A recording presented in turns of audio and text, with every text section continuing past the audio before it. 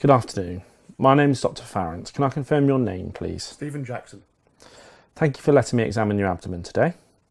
I'm just going to have a look at you from the end of the bed. Can you take a nice deep breath in for me, please? And out. Can I have a look at your hands, please? And turn them over.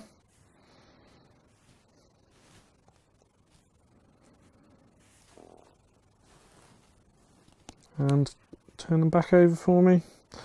Relax that hand for a second. And can you put your arms straight out in front of you and cock your wrists back, please? Hold them there. Okay. Relax your left arm for me. Just relax this one for a second. Let me take the weight of it.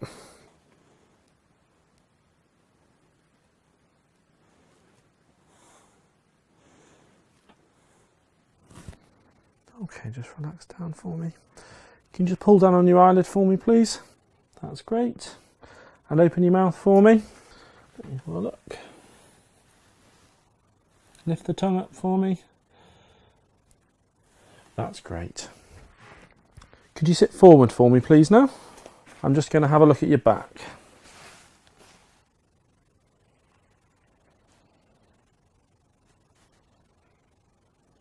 Okay. Could you lift your chin up for me, please? Just going to have a feel of your neck.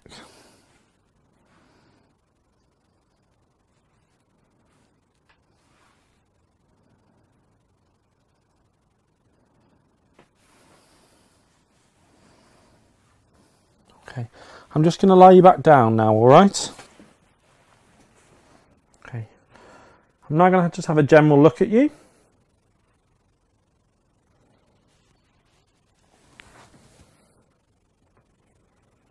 Do you have any pain in your chest? No.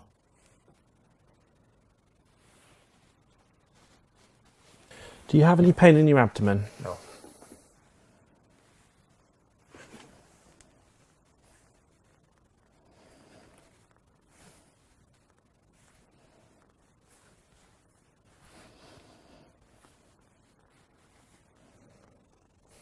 I'm now going to press a little bit deeper.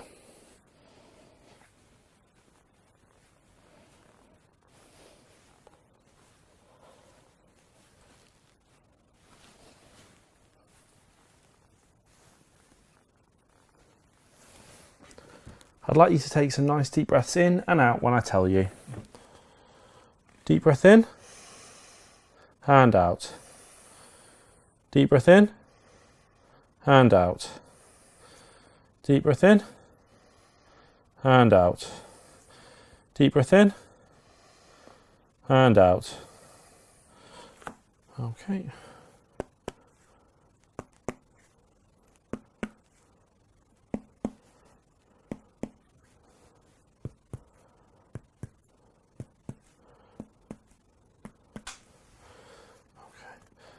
Deep breath in and out. Deep breath in and out. Deep breath in and out. Deep breath in and out. Okay. Just roll to your right slightly for me, please. And back. And roll slightly to your left. That's great. Okay.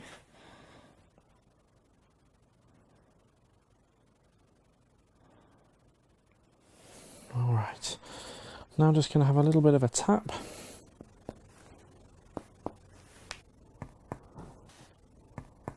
Could you roll towards me onto your right side, please? Okay.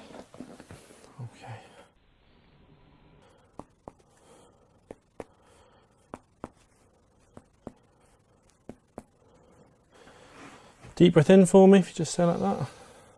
And out. And in again. And out. And in again. And out. And in again. One and out. remaining. Okay, just stay like that.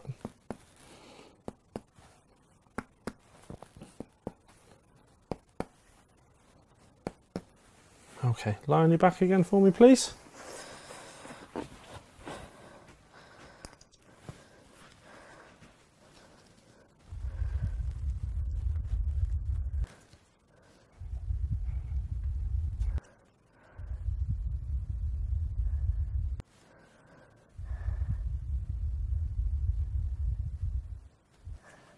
I'm just going to examine your legs.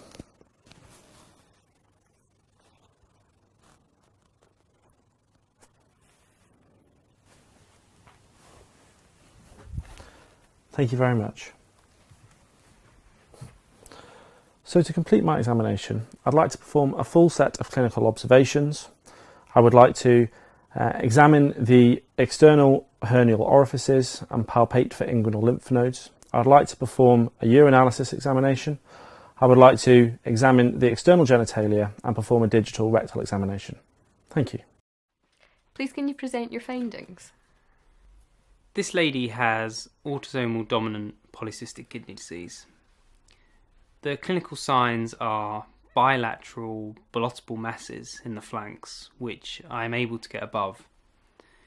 She has no evidence of renal failure, she's euvolemic, and she has no evidence of current or previous renal replacement therapy.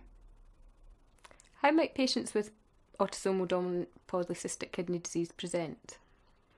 They may present with hypertension, they may present with the signs and symptoms of renal failure, or it may be detected on blood tests. They may present with proteinuria or hematuria, or they may also present with symptoms associated with the extrarenal manifestations of polycystic kidney disease, such as cysts in the liver or pancreas. Can you tell me any more about the inheritance of PKD? It's an autosomally dominant condition. There are two main genetic mutations that are associated. Around 80% of patients have a mutation on chromosome 16, with the rest mostly having a mutation on chromosome 4. There are also a small amount of patients who have no detectable genetic abnormality. Do you know of any differences between each inherited type? The latter type, polycystic kidney disease type 2, which is associated with a mutation on chromosome 4, tends to be less severe, with later onset, less cysts, and a later progression to renal failure. How would you treat someone with PKD? The management is multimodal, with good control of blood pressure, ideally with ACE inhibitors, very important.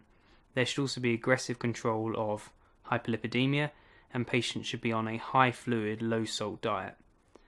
In the early stages of the disease, vasopressin receptor antagonists may be of use, whilst later on in the disease, as the renal failure progresses, the patients may require renal replacement therapy and or transplant. What are the extrarenal manifestations of the disease?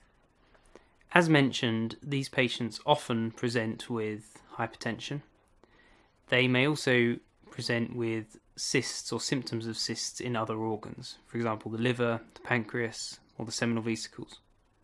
Probably the most significant extrarenal manifestation is the risk of cerebral aneurysms, which may present with intracerebral hemorrhage or subarachnoid hemorrhage.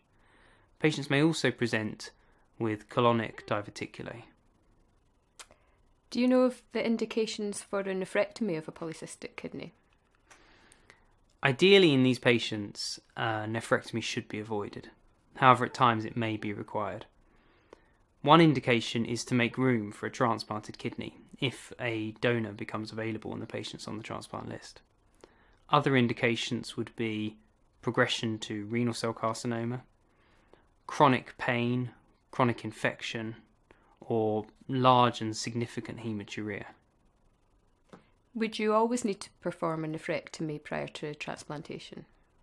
You do not always need to perform a nephrectomy, and ideally the new kidney will be transplanted in with both of the old kidneys left in place. However, on occasion it may be necessary simply to make room for the new kidney. Okay, thank you very much. Thank you. Adult polycystic kidney disease is a common condition seen in station 1 of PACES. If the patient is not in end-stage renal failure, then there may be very little in the way of clinical signs other than the presence of enlarged kidneys. If this is the case, then don't go through all the negative signs. Stick to the positive findings and only important negatives. Make sure the examiner can be confident that you have correctly identified that the mass you have felt is a kidney and not liver or spleen. i.e., could you get above the mass? Did it move with inspiration? Was it ballotable? Other important points to mention in a case of autosomal dominant polycystic kidney disease would be the absence of hepatosplenomegaly, as both liver and spleen can be cystic and therefore palpable. It would also be relevant to comment on presence or absence of any features suggestive of clinically detectable renal impairment, i.e. the patient's fluid status, any evidence of previous or current renal replacement therapy. It is worth taking note when examining the patient's eyes whether there is any sign of a third cranial nerve palsy, which may reflect an intracranial aneurysm. The prevalence of aneurysms is approximately 5% in young adults and increases with age. In individuals over the age of 60 with polycystic kidney disease, the prevalence of intracranial aneurysms can be 20% or more. Rupture is associated with uncontrolled hypertension. Other questions that could have been asked in this case could have been discussion of end-stage renal failure in AD-PKD, including when to consider workup for renal transplantation and dialysis, and also about modes of dialysis itself.